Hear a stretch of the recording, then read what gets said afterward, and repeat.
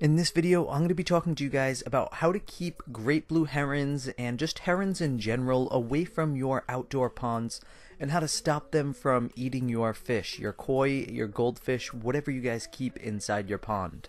So herons are definitely the most notorious pond predator, and chances are if you're watching this video, you probably just recently suffered a heron attack on your pond.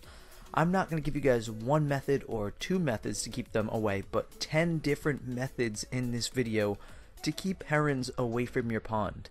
Now these 10 methods are not going to be in any particular order besides method 1, because I think that one's definitely the most important.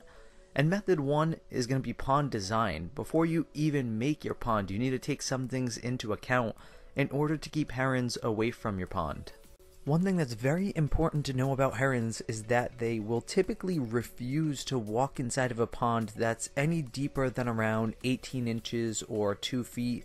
So if you make your pond deeper than 2 feet in all areas, you have now eliminated the ability for the heron to walk around inside your pond. Now he can obviously still hunt from the sides, but you've dramatically reduced the area that he's able to hunt. So you want to make your pond deeper than 2 feet, and you also want to make the sides very steep. That way he can't stand on any of the sides to hunt the sides that are shallower. Now this will eliminate your ability to make plant ledges. You can still have the plant ledges if you want, but you will need to completely fill them up with potted plants that he's not really able to stand on. So for pond design, you want to go deep in the pond, and you want to have very steep sides to make it impossible for him to stand inside of the pond. Now one other thing you can do in your pond planning is you can make the sides that you're not going to view from either have some shrubs, some bushes, or very high rock walls. That way he's not able to hunt from any of those ledges on the sides of the pond, and you've now eliminated those as options for him, and he's only able to hunt from the one little area on the ledge that you view your fish from.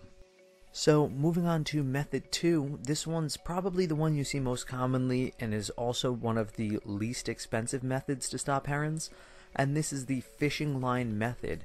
And this one just involves setting up a bunch of small stakes around the edges of your ponds and then wrapping fishing line in between the stakes in zigzag formations. And what this does is it eliminates pretty much the ability for the heron to navigate inside the pond. If he is able to walk inside your pond, he will get caught up in this fishing line and eventually just leave frustrated. And also, if you do it a lot around the edges of the pond, it will also kind of get his feet caught in it, and it might startle him enough to make him leave the pond because he doesn't see it there, and then he feels it on his leg and he might just fly off. However, this method has been outsmarted by many herons, and you will see lots of videos of herons actually just stepping over the line. So I usually only suggest the fishing line method if you're going to do it in combination with some of the other methods that I list here. And if you are going to do the fishing line method, I would also suggest that you get either 30-pound or 50-pound test. That way it's not easily broken by a large animal like a heron. Moving on to method 3, this one is also very cheap and easy and will additionally improve the water quality in your pond. This one's going to be floating pond plants. Things like your water lettuce, water hyacinth, frogbit, lily pads, and duckweed. All of these types of plants will sit on the surface of your water and help improve the water quality, and they'll also provide the additional protection of covering the surface of your water from a predator like a heron. A heron can't hunt what it can't see. So if you have a bunch of surface plants, you've made it that much harder for a heron to locate your fish in the pond and grab them. However, you are also making it more difficult for you yourself to see the fish, so there is that added drawback, but the plants will improve your water quality and also make your pond look a lot better too. Now pond plants aren't always going to be possible, especially when you get those larger koi that love to tear up all the plants in the pond. So you can do something like what I have here. I put all my floating pond plants besides the lily pads inside little nets, little floating pond nets, and I'll put a link to those in the video description if you're interested in those. And I try to strategically place them around the edges of the pond, the edges that I see the heron visit most. And those floating pond nets will allow me to have pond plants that will thrive and not get their roots eaten. So moving on to method 4, this one will cost you probably around $50 to $60 and is somewhat effective. This is going to be the fake heron method. So this one's pretty simple and straightforward. You're just buying one of these fake herons and you are setting it up somewhere around the edge of your pond in order to try to fend off the actual heron, because real herons are territorial. Now you can see that mine has this kind of pole coming out of his backside. That's an adjustable height feature because herons are territorial and they will dominate another heron that is smaller than them. So if the heron that visits your pond is taller than your decoy, he's not going to be afraid of it. So I can take off those fake legs and I can actually mount him on that pole, and I can adjust his height to make him taller in order to make the real heron think that this is a larger bird.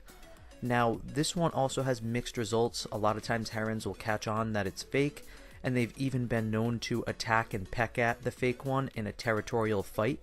One way to defend against this is to move your fake heron to different locations once every couple of days or once a week or however often you need to, and this is going to stop the real heron from thinking it's a fake. It will make him believe it a bit more.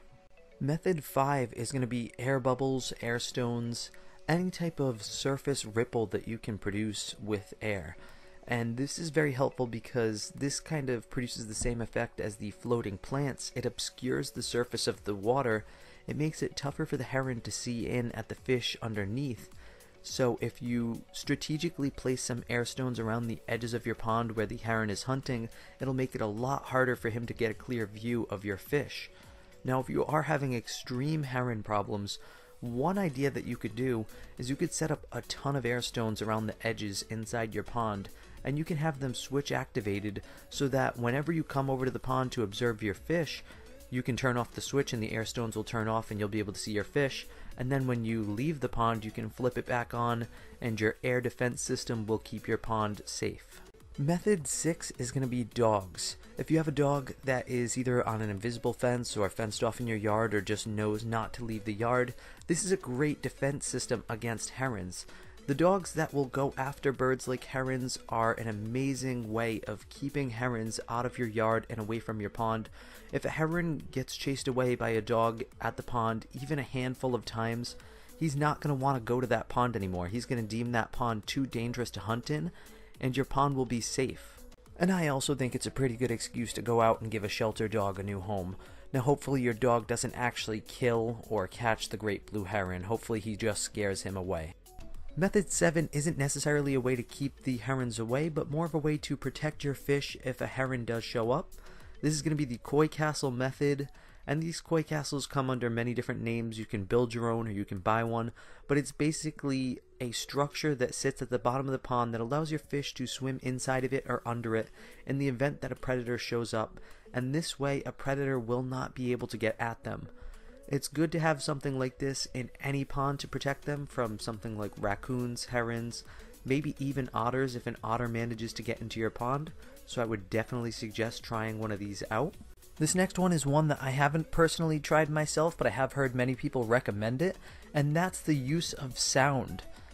Many people will suggest using radios, maybe on some type of speaker system next to your pond when you're not home, and set it to something like a talk radio show where there's constant human voice, because the herons will try to stay away from human voice. They won't really be comfortable with it, so this will help deter them.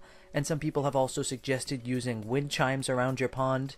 Between the noise that the wind chime makes and the shininess of it when it blows in the wind, it will also help deter them. Now, like I said, I haven't tried either of those out, but I have heard from people that they are good ways of keeping herons away from your pond. Number 9 is a method that will not only deter herons, but it will also deter raccoons, fisher cats, anything that's picked up by motion. This is the motion sensor sprinkler method. They sell these motion sensor sprinklers to help protect ponds and gardens, and it's basically just a sprinkler with either a power cord going to it or a 9-volt battery and water hooked up to it. And when any animal passes within its range, it just starts shooting off a couple of bursts of water, maybe for a couple of seconds or a minute. Some of them have adjustable timers, but basically this will scare off any predators that enter the vicinity of your pond.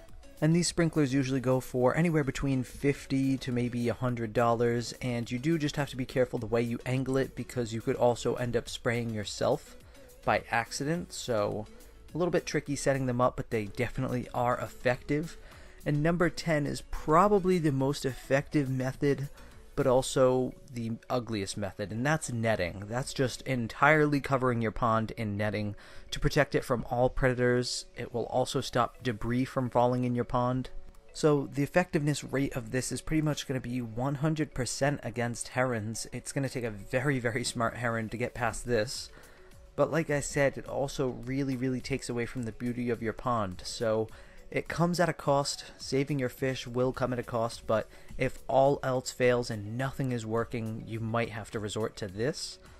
Now that is the 10 methods that I have on how to keep herons away from your ponds. I would love to hear from you guys in the comments if you have a method that I did not list, and I'd also love to hear your experiences with herons and your ponds down below in the comments. If you guys found this video helpful in any way at all, hit that like button down below. And if you're new to my channel, hit that subscribe button for lots of awesome pond videos just like this. And as always guys, thank you for watching.